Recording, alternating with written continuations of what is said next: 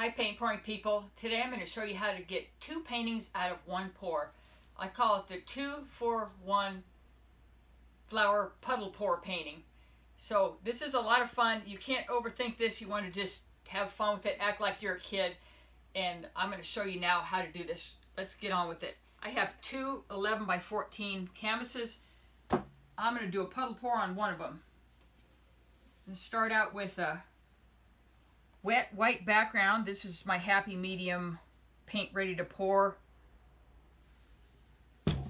Smear it around. This helps the effect if you start out with a wet background. You can start out with a dry background. I like this wet background for this technique. Smear a little bit around on my second canvas, which we'll use in a minute. But this canvas is going to be on standby.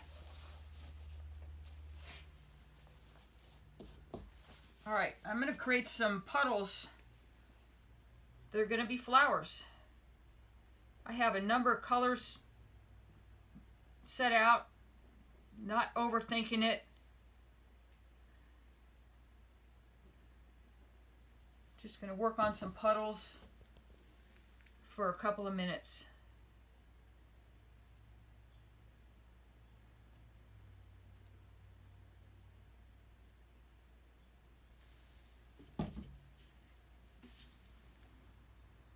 Random choices.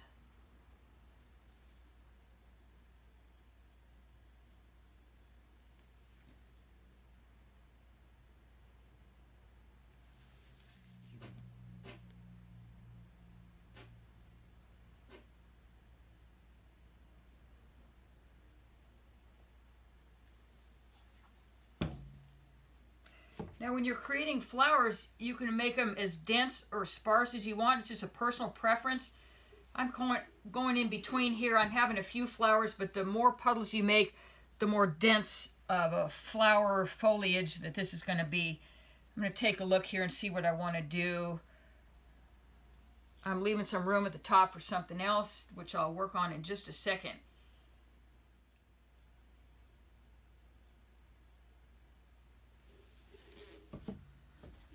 See what I need here to complete my mission of getting some variety.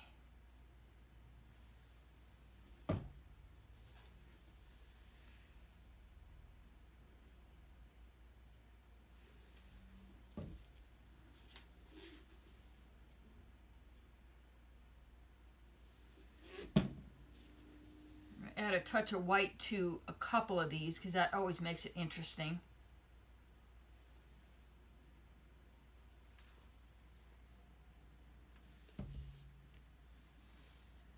Okay, I've got some flowers down here. I'm going to do something special up here at the top, which I'll show you what's going to be in a minute.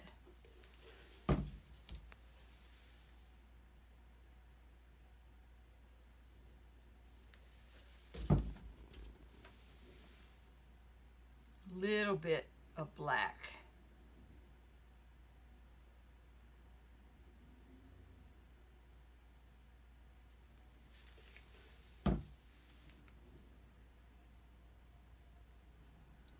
Orange, yellow, and black. Just a touch of white.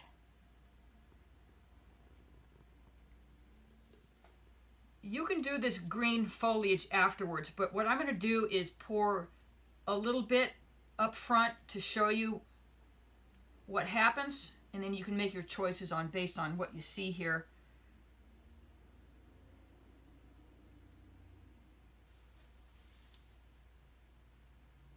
I feel like I need something right there. That's a little bit too blank for me, even though this is going to spread after we squish this together. I'm going to do one more small thing here just to fill up this space.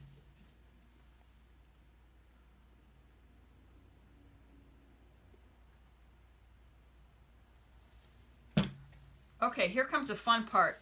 I've got my other 11 by 14 canvas, and I am going to mush it down on top of this one. Now, if you want to press in between here so it mushes, If you lift straight up, your circles are going to stay kind of round. If you wiggle it around a little bit, it's going to elongate the shapes, and it's just a personal preference. I'm wiggling this around a little because I like kind of the randomness, and you don't know what you're going to get. That's what's exciting about this. So I'm just mushing it around slightly. I've made contact, I can tell, and then I'm just going to slide it and lift it up. And now you see, okay, I've got some fun looking flower shapes. You can see where the green stem-like thing has made some movement here. But what I'm going to do is I'm going to take a little bit of green and add just a small amount. Now this is my cup that I like to use. I want to control it a little, and people think that they need to throw cups away all the time. I let this paint dry in the cups and reuse them. It's no big deal. I'm going to take my candy apple stick and just draw a little more foliage here before I move on. And now what I'm doing is I have 2 canvases that I have to work on, so I'm going back and forth between both of them. And you have time to work. It's not like you need to speed through this. Just have fun with it. Act like you're a kid instead of a grown-up.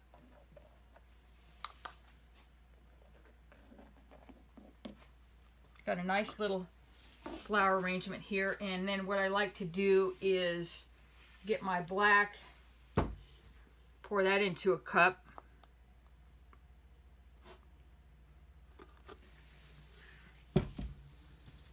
I like defining the shapes of the flowers a little bit.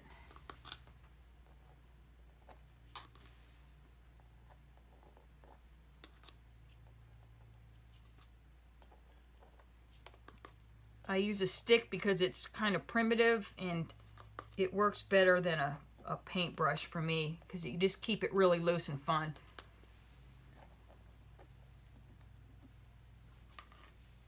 Remember to go back to the other canvas, work on them both. See, they are going to come out different. You sort of stamped the same image, but by the time you go back and forth, you're going to have 2 different paintings. They're going to match, but yet be different. Okay, I'm not going to overdo it. I keep telling myself that. Now up here, this is my little thing that I created for something different. This is going to be a butterfly. I'm just going to draw some shape of the wing.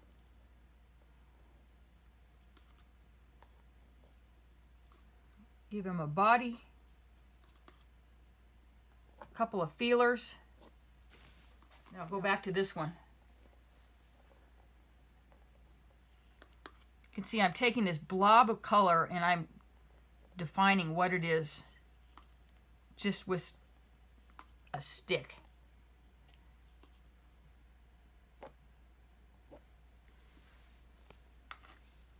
There he is. Now, a couple of final touches, some dots in the middle of a few of these flowers. I like to vary things and not do the same thing every time. Take some black in a few. Dip in. I didn't pour into a cup, so I'm going to dip into my yellow and just do yellow in a couple of places.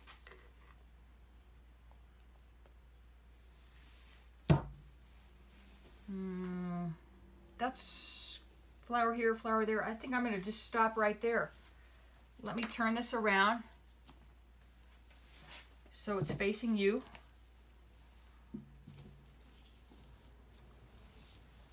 You have a matched set now. You can hang them together. You know, I'm using my Happy Medium paint ready to pour. This is my own mix of paint. You can see how simple it was. These bottles really get a workout, but I don't have to pour into cups. I just go straight from the bottle, and it's so easy. It really is easy. You can check this out at happymedium.fun if you want to try some of my own personal paint ready to pour. So I hope you enjoyed this video. I hope you do the 2-4-1 2 painting technique. I really enjoy it. It's fun, it's loose, it's contemporary. I hope you'll give it a try. And if you would like to support my channel, I have a PayPal link below. Also, I have a Patreon page. We have merchandise at paintpouringpeople.com. And please join my Facebook group called Paint Pouring People. We post pictures of your paintings over there. It's a lot of fun.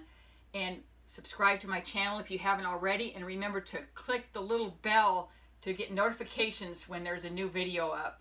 My favorite pouring supplies are on my Amazon shopping list. All the links are below, including the link to my paint ready to pour called happymedium.fun.